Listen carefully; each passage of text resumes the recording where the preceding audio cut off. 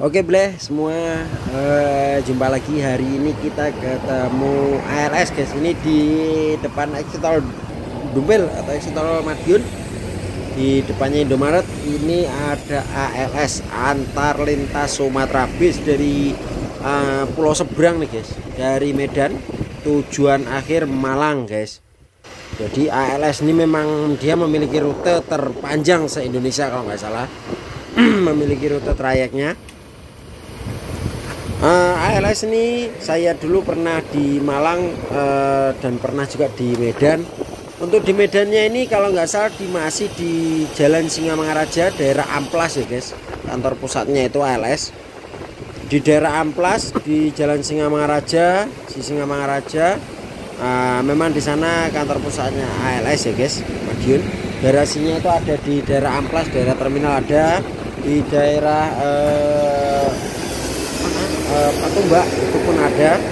Oke, ALS jalan. Kita akan cari bis-bis hari ini. Bis kita jalan-jalan sebentar ya guys, karena kondisi juga udah mendung, udah mau hujan. Oke guys, tetap di channel kita guys, jangan kemana-mana. Titip angin, titip tangan lewat angin, anginnya selak mobat mabit.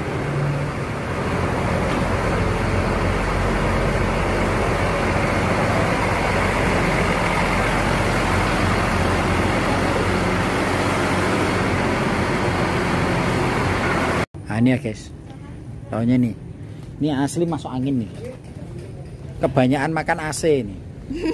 Sang komandan tempur kita ini kebanyakan makan AC.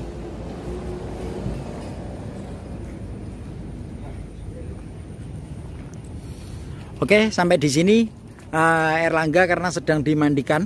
Kita ketemu lagi nanti malam di Terminal Mospati. Semoga aja Erlangga nanti malam jalan.